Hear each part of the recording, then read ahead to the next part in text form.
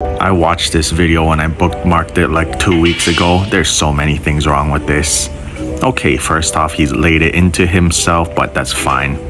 There's no oil in the pan. But why the tweezers? It's not a microgreen. And look, pan is really hot. And his movements are so crispy. He's like scared. Okay, here. There's where Worcestershire sauce. Okay, that's fine.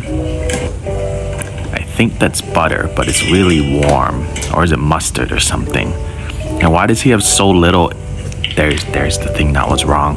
Ketchup. And why does he have so little in each container? What is that, honey? Look at that. He keeps switching hands. And his towel hand is so messy. And again with the tweezers. Why the tweezers? Oh, and the pan was cold when he started cooking. You heard no sizzle at all. And look, now he's adding butter. And look how thin the steak is. And look, he brought the spoon back with him.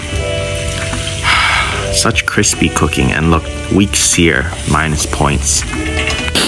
Minus points again for putting butter in there. Look, all this shiny equipment and... What the...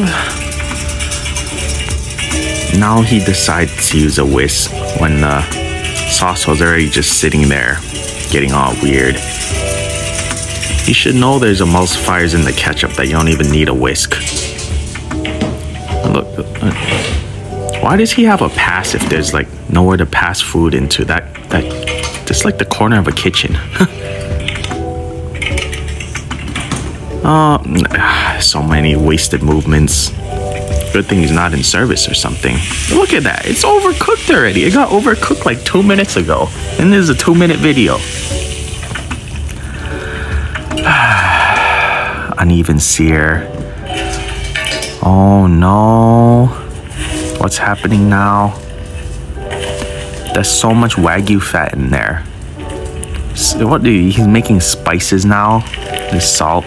Oh, is it puff rice or something? I don't know what that is. I can't see. It's too small. And look, he's trying to shake it. The stuff doesn't even move because it's stuck to the bottom.